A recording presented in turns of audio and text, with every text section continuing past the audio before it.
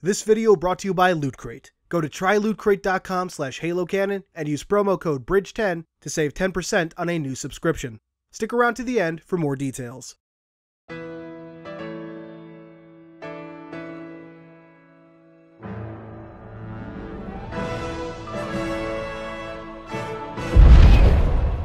Maria-062 is certainly a standout character in the Halo universe. First introduced in armor testing in the Halo graphic novel, this to date has been her only confirmed appearance, but for many fans, she left an impression. In the comic, which is set just prior to Halo 2, Maria is testing out the Mark 6 armor that John would receive at Halo 2's start. When she finishes, we learn something very interesting about her. Maria retired to start a family. Let me say that again.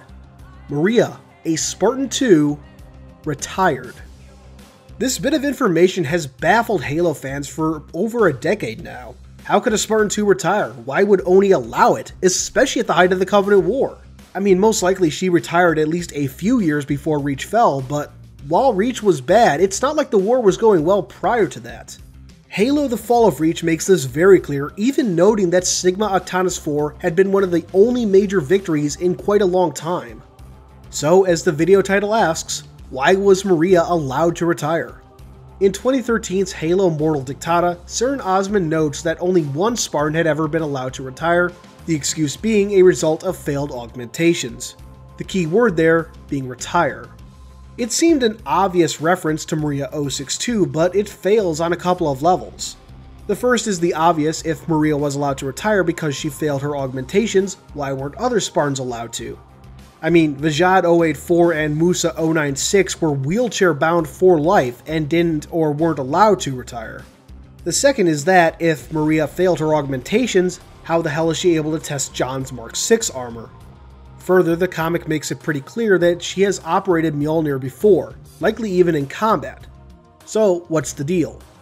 Generally speaking, a lot of the lore community seems to have decided that the reference to a retired Spartan could only refer to Ralph 103, or Ralph 303 as he's called in Halo Legends.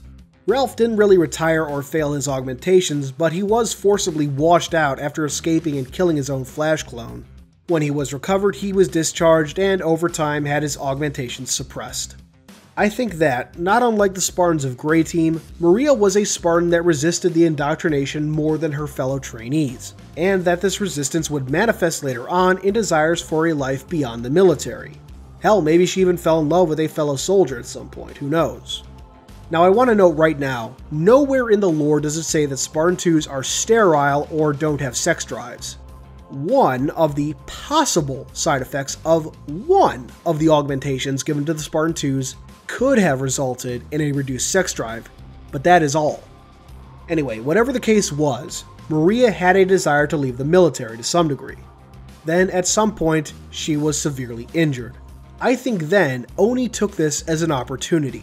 They'd allow her to retire, for the most part, and relocate her to Earth. This would have two outcomes. First, there'd always be a Spartan-II on Earth, something I think a lot of the higher-ups would be pleased about. And second, it would allow Oni to study what a Spartan was like in regular society and perhaps even more. In Halo New Blood, Buck asks about his life expectancy when he's being augmented, and it's noted that no Spartan had yet died of old age.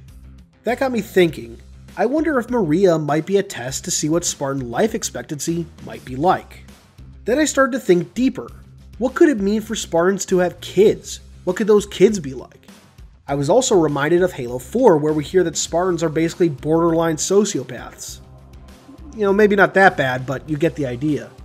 So, could Oni have allowed Maria to retire to observe the long-term effects of her training and augmentations?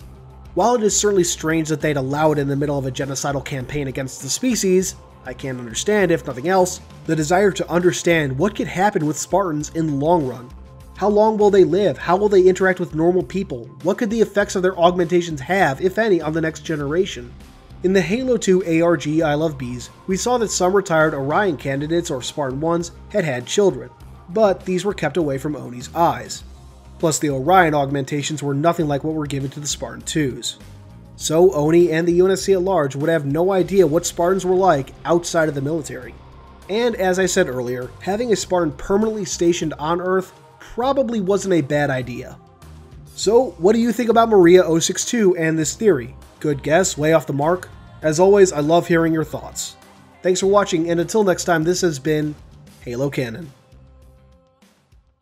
Hey guys, thanks for watching. Be sure to give a like and consider subscribing and sharing this video around.